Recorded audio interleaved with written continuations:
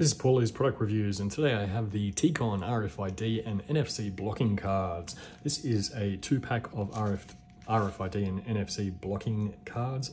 Basically, you can use these in 2 different locations. You only need 1 card on either side of the credential that you're trying to secure to basically block that signal that comes through. So it offers data protection with no battery or service, and it's double-sided security.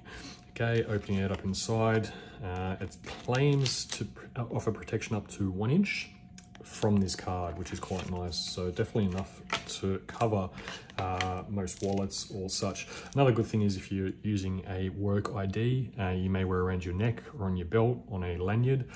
You may need to swipe into a secure area, whether it's a lift lobby or a kiosk. These are great to protect that credential as well.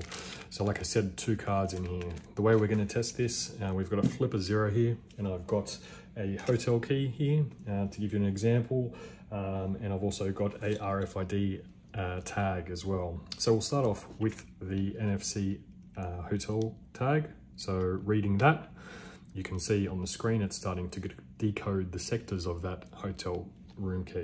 So if I just place that on top of this card now, and I try again to read this card, it won't read.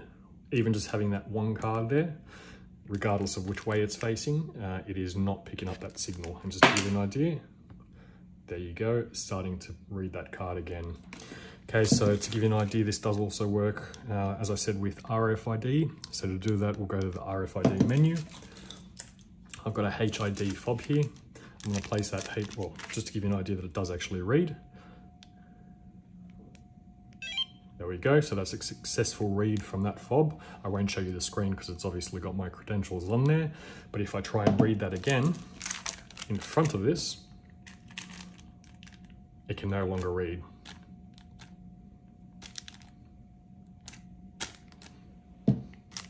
So that is a success.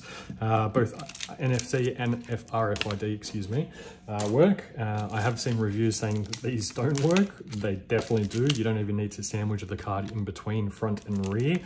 So even if you place one on either side of your wallet, at the front or rear, you're likely to get coverage for 1 inch of depth. So yeah, all in all, great product and highly recommended in today's world to ensure you've got peace of mind for your valuables.